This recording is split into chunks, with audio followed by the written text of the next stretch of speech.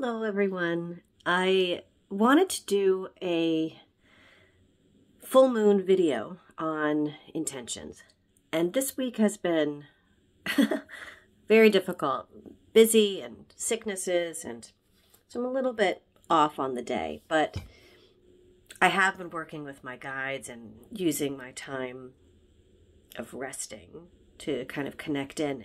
And the thing being our theme this month with intention that has really worked with me in many regards is, what do you really want? And as we're setting intentions, it's so easy to think of all the things, like the material things that we want. I want a car, I want a house, I want this, I want that, I want that, want. But that's not really what we want. Does that make sense? So in terms of setting intention, and my guides are saying that it is important to be clear on what we want, not necessarily on the house or things like that, but to be clear on what the core is. Does that make sense? Yeah. This is turning into a transmission. I can feel my guides stepping in, which is good.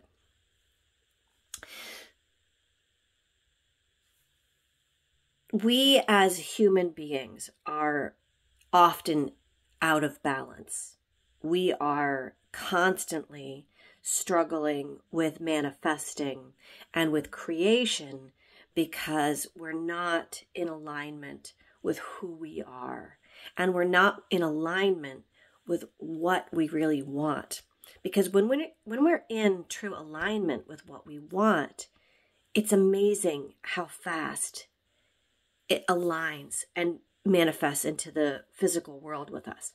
So if you're having a hard time manifesting, then something's out of alignment. And chances are it's the core message of what you're trying to manifest and the why behind it. I often get I've heard the metaphor of throwing spaghetti at a wall, right? So I want this, I want that, I want this, I want this, and it all makes sense in this big jumble because it's our wall of spaghetti and it all makes sense. But we need to start, sorting out the spaghetti. We need to start figuring out what we truly want. And I've recently been working on a class with my mentor, Shakti Botazzi. And one of the core messages in this class is about the alignment of the divine masculine and the divine feminine. And it kind of hit me. I said, oh, that makes sense. In terms of intention, we are often not really in harmony with our divine masculine and our divine feminine. So then we can't quite bring down what we want from the divine feminine and manifest it with the divine masculine. And the very first day that we were with Brittany, we came up with that intention for this month, which was taking divinely guided action steps. And that's a harmony between divine masculine and divine feminine. So I remember when I would first move to New York, I was very much so in the divine masculine. I was very much so, being the bull, like I will force this reality upon the world. I will do all of these things. And I was very forceful, and I was manifesting, but it was very much so by what I wanted. And I had the 10-year vision plans, and I was doing all of that very divine masculine work. And I wouldn't let anyone distract me. I wouldn't, I wouldn't play. I was very serious. I was like, no, this is my career. This is what I want. And then I wanted to get pregnant, and I shifted completely into the divine feminine. I don't care. Everything's fine. I'm here to flow with the earth. I was, completely creative in terms of, cooking meals. And, I just was completely creating this nesting, this home. And I'm kind of looking at it and I'm seeing, well, that was 10 years of the divine masculine, of just forceful, this is what I want. And then when I realized that that wasn't necessarily what I wanted, I just gave it up and I just walked away. And instead I was in this creation mode of pulling down the intuition and, creating and nurturing.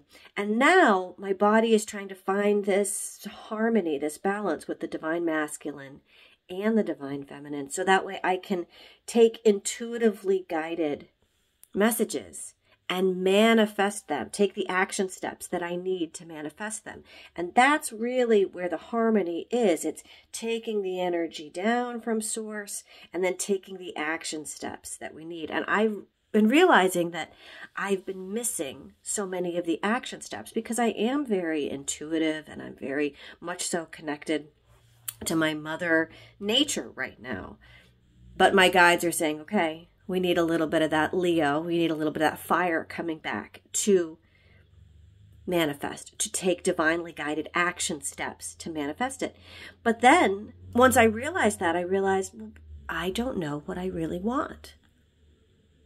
Because what is it that I really want? Do I want 1,000 followers? Do I want to be a guru? Do I want to be famous? What do I want? And realistically, I don't really want any of those things.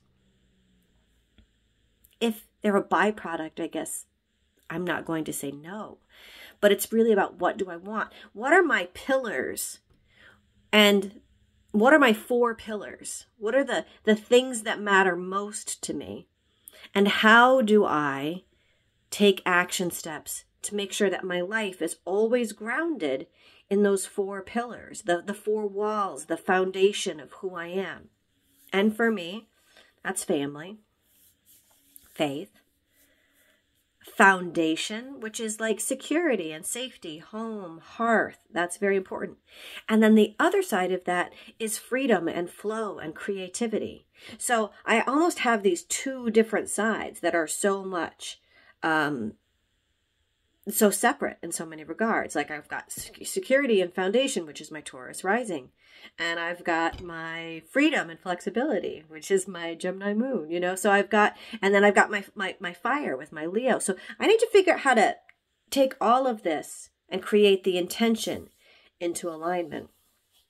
So right now we are in a January full moon in Leo, and I am a Leo. And so I have been feeling this very emotionally in terms of love and relationships and wanting to be loved and wanting to express my love and wanting to be and feel beautiful, that kind of Venetian energy. And so I've been just journaling. I've filled up an entire notebook just of journaling of, what do I want? What do I not want? Just kind of letting anything that comes in out through me. And I've figured out more and more of what I don't want, which is actually a beautiful gift. I don't want these things. I don't want to focus on them. I don't want to manifest them. I don't need those for my happiness. In a lot of ways, I love my life right now as it is. I would just like to yes and it with some more information, with some more bounty, with some adventure, with all of those things. And so I need to take action steps to do that. And so recently I've been, okay, I want to travel. I need a passport. And I'm taking the steps to get that.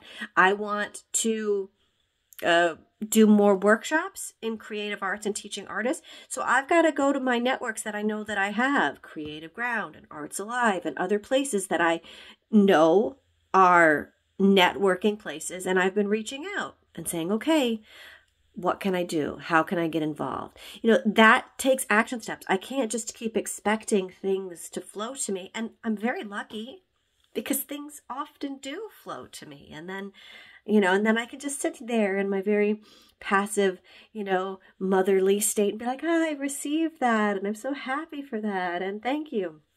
But more and more, it's the divinely guided action steps that I am needing right now. And you want to think about where you are right now and where you've been. Maybe you are in a very masculine place of life. Maybe you're a single mom and you're having to provide for your family and you have to do what you need to do to survive, right? So you need that fire, right? We have Imbolc coming in with February 2nd, which is Bridget, the goddess, is fire and water.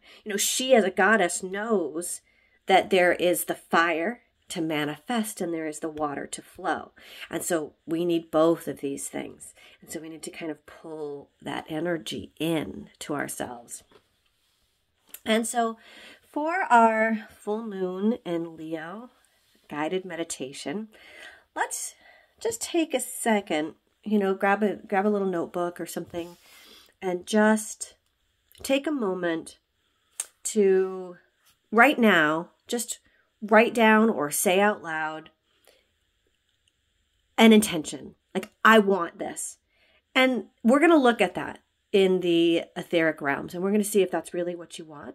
And we're going to try to see if we can help you manifest that and figure out the action steps that you need to create that. Bridget is coming in. I also have the Venetians coming in from Venus. I have some of my Lyran brothers and sisters stepping in for this guided meditation. So this is probably going to be a short meditation. It's really just more about the journaling aspect in terms of connecting, but you can replay and re-listen to this. So take a pause, shut off the video, write your intention, ground your energy, unpause, and come back. Okay, so now here we are. Thanking our guides for being here in this circle. We are casting the energy of the circle and calling in our guides into this sacred space and this sacred moment for the sacred full moon in Leo for the month of January guided meditation. We're setting the intention of harmonizing and balancing the divine masculine and the divine feminine and opening us up to the creative beauty of allowing the wisdom of spirit to come through us and the beautiful fire and passion to take the action steps we need to create. Thank you to the energies of South, fire, energy, creation. Thank you for the divine masculine energy, for the Leo energy of being able to manifest, to shine right, to shine beautifully, to shine bright. Thank you, thank you. Thank you to the energy of the West, water, with the sacred wells and the wisdom within us, allowing ourselves to be able to flow with the moment and flow with the creativity and to be able to receive those divinely guided information so that way we can take the action steps needed. Thank you to North, which is right action and harmony and balance. Thank you to the Earth, Mother Gaia, Pachamama, who grounds us into the energy of this earth and the wisdom that we are here in this body, in this physical flesh, to be able to find harmony and alignment with who we are and where we are going. Thank you to the energy of East, which is about the inspiration, the great eagle who flies above and shows us the perspective. From the highest perspective, to be able to see what we clearly and really and truly want from a divine blueprint perspective. There's, in terms of manifestation, there's the use, the desire, and the appetite. And we have to be careful that the appetite is not, the desire is not materialism, it's not selfish. We want to make sure that our wants, our needs are for the highest good of all, for all concerned, that we are doing this in alignment with Source, with light, with divine. And Great Eagle is coming in to show us the mountaintop perspective of being able to see who we are and where we want to go. Thank you to Mother Earth and to Father Sky. Thank you to all of our galactic family who comes into the circle, the Venetians, who know beauty, who know how wonderful it is to accept and receive and live in a state of beauty and love. And thank you to our Lyran families We're also coming in to remind us of the connection to home and hearth, and allowing us to remember that we are intuitive beings, we are trusting, but we also need to be grounded and alert, so that way we know where to pounce like the jaguar, know where to go, know the direction we are heading, to watch what we want, and then go and take the right action at the right time.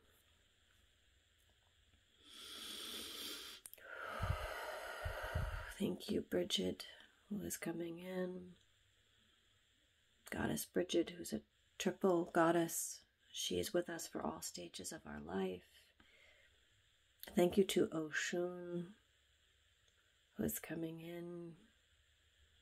Oshun loves this beauty and sparkle, and she loves the magic and beauty of life.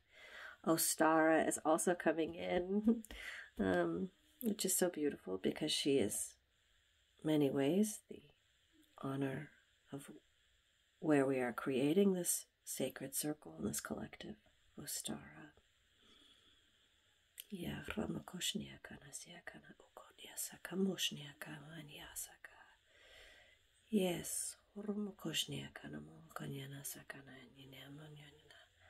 allow yourself to feel in balance and harmony and flow. Allow your body to move. Often in your life you are running, or still. What if you flow with the flowing of life? What if you allow your bodies to move, for your spines to dance and your hips to move and glide? What if you allow yourself to connect into the Shakti, to the divine feminine energy within you, allowing it to move you, allowing it to wake you up? As you are part of this Ostara collective, you are setting the first month's intention on intention. How beautiful.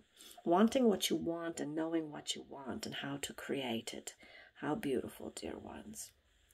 We are here sending blessings for you.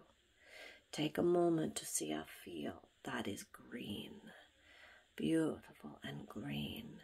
And see what you want on a hilltop as a temple, and feel yourself walking, taking the divinely guided action steps. Now you see this is a field. You can get there any number of ways. You can run that way, and you can run this way, or you could take one divinely guided step after another and move towards your location. You do not need to know all of the steps and all of the path that is before you. You just need to know one step and then the next. And that is the way it is with manifesting, allowing yourself to simply be at ease with the one next best step. Oftentimes you want to create plans and visions and be able to allot your time with 2:52 to 2:55. I will do this. That is productivity. But productivity is the worker ant. It is the worker bee. But what if you can move out of worker bee and out of worker ant into queen bee, into queen ant? What if you can be taking divinely guided action steps one at a time, not knowing per se the path or the way in which you will go? Will it be left? Will it be right? Will it be straight ahead? Just knowing this one step is here. This next step, here. Allowing yourself to allow the unfolding of it, dear ones. The unfolding is so very, very important. And so we are asking you to trust, to not necessarily need to know the hows, the whys, and the whatnots. And see yourself in this meditation taking step after step. And feel your hips just moving slightly as you would when you are walking. One step and another and another and another. And each morning we are asking you to wake up and say, what divinely guided action step can I take today to get me closer to my goal?